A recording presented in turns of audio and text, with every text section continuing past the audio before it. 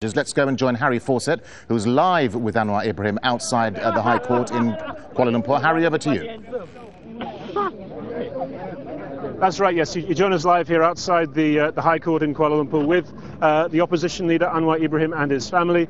And Mr. Anwar Ibrahim, it must be a surprise, what's happened today. Everybody seemed to be expecting for a guilty verdict, not least yourself. Yes, Alhamdulillah, I mean, it is a surprise, but we welcome the decision. I'm vindicated from this scurrilous smearing the character, my family. Notwithstanding, it is a surprise to everyone here because the general perception is, with evidence of the conduct of the judiciary, has not been fair. But, well, we welcome the decision, which means we have an agenda and we can move forward. All along you've been saying this has been a political frame-up on the part of the government. The fact that you've been found not guilty, does that shatter that argument you've been making? No, to the contrary, the fact that I was charged on a very flimsy sort of a case. The defense was called. Key witnesses were not allowed to come in. And there was also this case, you see, because the facts and evidence was demolished effectively. They cannot stand in any court of law. And the court of public opinion in Malaysia, we have distributed all the medical evidence other than notes of evidence which the doctors until today has refused to give. Some key witnesses have refused to appear. Now, how do you again conduct a criminal case against us? So, although it's trumped up political charge, they succeeded initially in smearing my character, but they could not stand in any court of law. And I must thank the international media, including Al Jazeera and all friends in the West, in the East, Europe, Turkey, and many friends in the region who have expressed to Prime Minister Najib and the government, make sure the process is fair and Anwar must be acquitted based on the facts and the law. Okay, well, just to clarify, we've just been reporting the case. We haven't been making any of those sorts of appeals. But the government here the Information Ministry has today said that this should be taken as a vindication of the Malaysian justice system, that people around should accept this verdict. Is that a conciliatory message, do you think, or is that their continuing line? Well, I accept if it is meant to ensure there are changes in the judicial process system.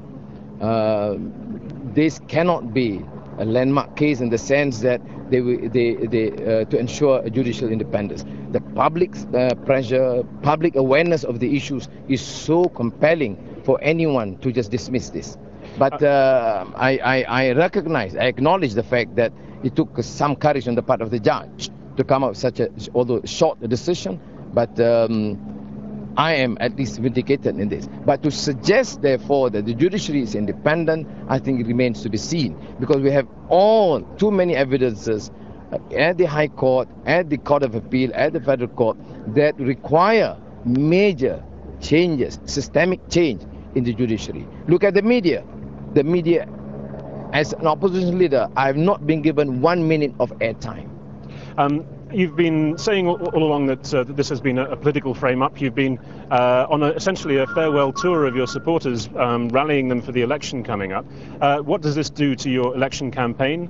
You were talking about business as usual, even if you'd been found guilty. Presumably, what changes does this make, this acquittal? I said consistently in all my messages throughout the country, I deserve an acquittal.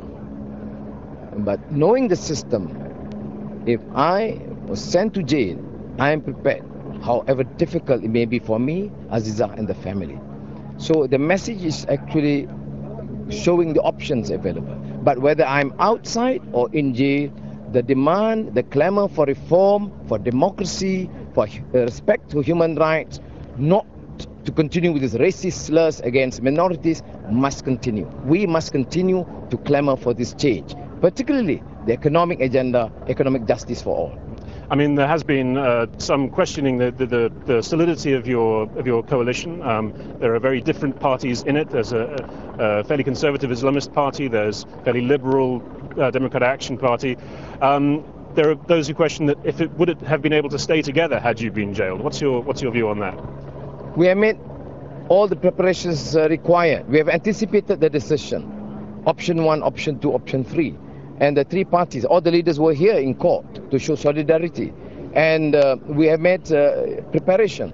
In the event I was sent to jail, then what happened in the coalition? Who is going to preside and coordinate? Who who's supposed to be the interim Prime Minister in the event we win the elections? All these things have been considered. And thank God, we don't need to choose those options, but to continue. And I think there's now upsurge of enthusiasm amongst our supporters that it is a very important and critical victory. I'm free to continue with my work. Although I'm leaving for Bombay today with Raja Mohan Gandhi, the grandson of Mahatma Gandhi, for democratic reforms, and to speak at the Prime Minister's office in Istanbul the day after. The last time I spoke to you was on the day that it was found there was a case to answer for the defence, and you said essentially the judge had already found you guilty by saying that Mohammed Saiful was a credible witness. Again, this must have been a huge shock to find him reverse that, what you said was already a decision. It's true, because what was said by the judge, that the complainant is not only credible, but truthful. When he said that, I said, there's no point of my calling for defence or speaking from taking witness. So how do you account for today then? So now, of course it's a shock, but then what must be recognized is throughout the defense stage, we brought in experts, international experts, and demolished every single DNA or sperm or forensic evidence that there was. So due to that, I think the judge has had a difficulty to defend his earlier position that the complainant was truthful. And he did say that. He said, well, initially I agreed with the complainant, but it cannot be corroborated at all, particularly in the issue of penetration or DNA evidence, and therefore he has no way but to acquit me. Okay. And so does your accusation still stand, in essence, that this was a political trial? Taken at that point in time, taken at the trump-up charges, taken with the evidence adduced, the failure to bring in key witnesses, key evidence, notes of medical examinations, what is it? How do you explain that if it is not political? In any court of law, you must allow witnesses to appear. In any court of law, notes of medical examinations by doctors must be produced. And in this case, it was not produced, and we lost the case at every instance, even in the appellate court. Well, what will be political will be the next few months with an election coming up this year. So for now, Anwar Ibrahim, thank you very much. We'll hand you back to you in the studio in Doha.